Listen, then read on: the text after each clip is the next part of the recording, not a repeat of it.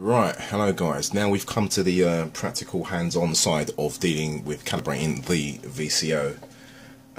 What I have on the screen here is the app here, which you see. This is the oscilloscope, sound card oscilloscope app, which I've always used and served me quite well.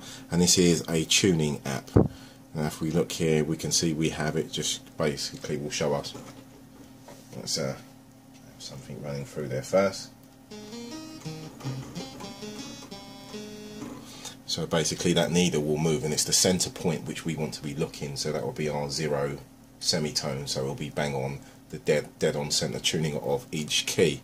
Here we have the I'll just have use a simplified.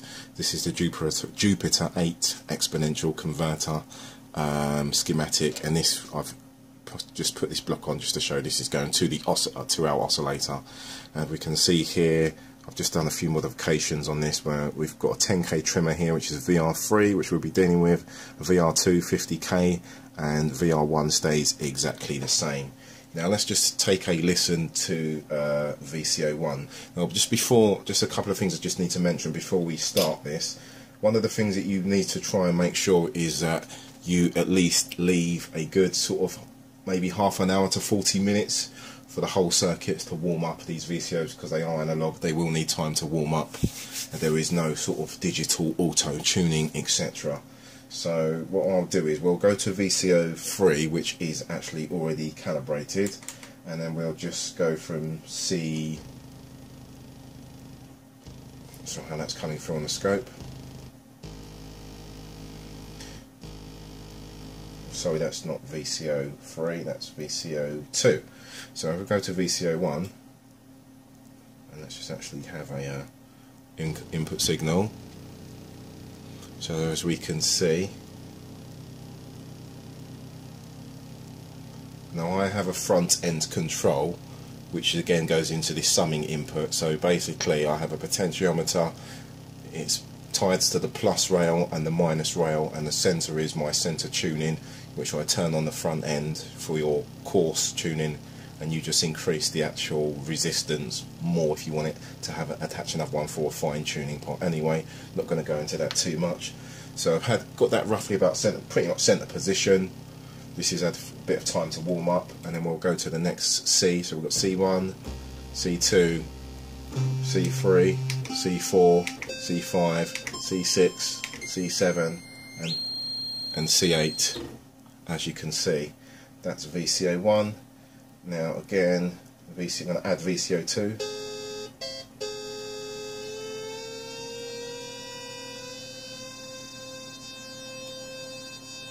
So that's VCO2 added. That's both oscillators now.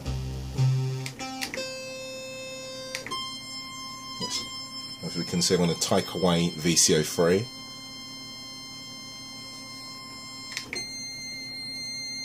And that's pretty much calibrated. Let's bend that up to C8, a little bit flat on C8, but again we can use the high frequency tracking to tidy that up. Right, now if I go to VCO1, I have purposely put that oscillator out of whack. So this will be going in the key of C's here. If we look on that tuning, we can see that's way out.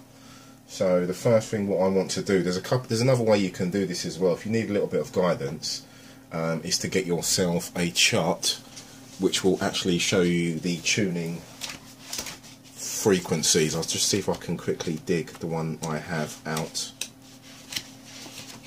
I actually have it printed out, it just makes it a little bit handier rather than looking at everything on screen sometimes.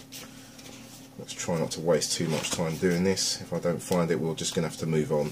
Right, so what I have here is a chart which shows me frequencies versus the musical notes. So we can see the notes and we can see the frequencies. So again, I'm going to go into the keys of C's.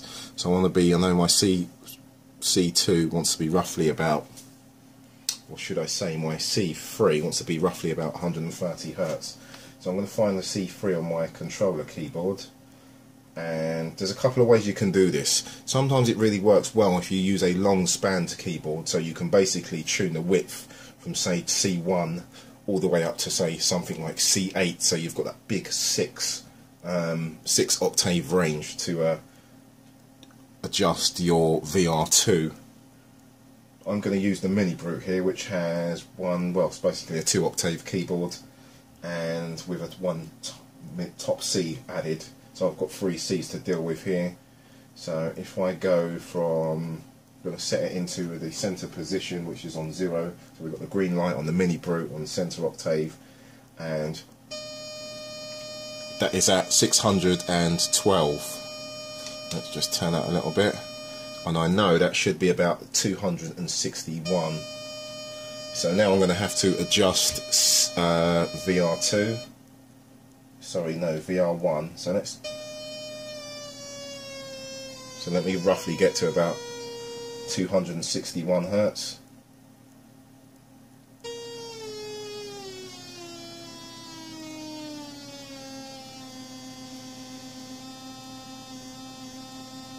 Thereabouts 261. Now I'm going to go 1 octave. What I do is I try and, rather than tune actually one particular octave, I will try and make the width be accurate between, say, 2 octaves. That gives you a better spread, plus and minus. So we'll hit C3, which should be about 130. It's not, it's 120. So let's take that down to 120 with VR1. Or sorry, go up to 130. But 100.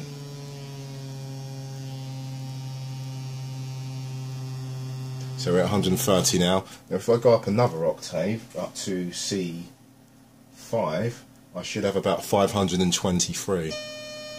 I haven't, I've got 607, so what I need to do is I need to make the width smaller. So I'm going to adjust the volt per octave trimmer, which is VR2, and just have a look at the API tuner and just watch the width between C3 and E5, so we know that's way too big. So we're going to turn it to bring the actual width, shorter width. And this is another little trick that I kind of taught myself after. Sometimes don't always think to yourself, right, I must make sure every key is. Watch the needle. If you can get the needle to go between, say, any value of note here, so say EB5 and EB7, we know we've pretty, and say for instance the needle is going L2, we're pretty much bang on, we can use that and then we can adjust the VR1, so VR1 moves our tuning to the right key, if that makes any sense. Sorry if I haven't explained that too well. So rather than trying to fight accurately with the tuning of the key, exactly key you want, you can adjust the VR1 so we can move that key into the right position. So right now I'm just going to make sure our width is adjusted properly. No, I know it's not adjusted properly. Let's take some more of that. No, not quite there. And again, getting there. So we've got 2 octaves. We're E flat 3, and we're at E5. So I need to trim a little bit more off that again. You see there, E5, E3, and E5. We're getting closer. Now we just need to turn VR2 again. We've overshot now, so let's take that back a little bit. You see that? That's E3. Just maybe try and trim that just a tiny touch more. There's a few cents out, not a lot in it to be honest with you. Let's just try and trim that again. That's good, that's not too bad. If we can see the gap, there's not much of a gap there. Now if I hold down my C3, I'm going to turn VR1 until I get back to C3.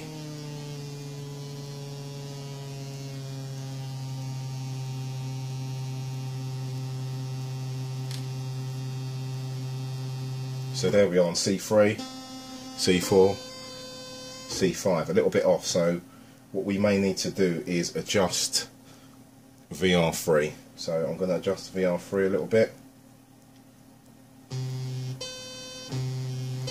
and see how much of it, how accurate we can get it. So I'm going to try and trim back VR3 again, which is a high frequency compensation trimmer. adjust the width again, take a little bit off, and then turn C3's VR1 till it's at the 0.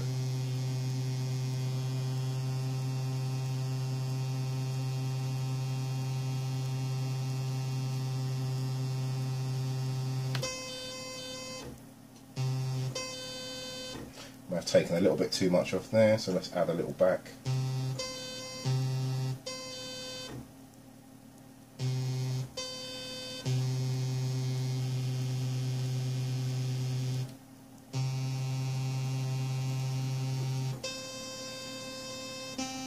And there we have it. So C3,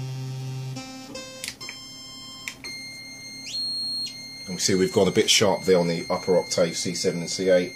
Let's bring that high frequency tracking in again.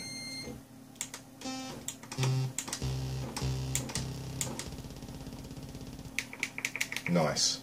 And then just check that against another one of our already calibrated VCOs.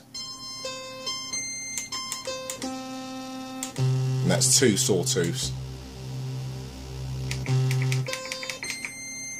And there we have it, a calibrated VCO.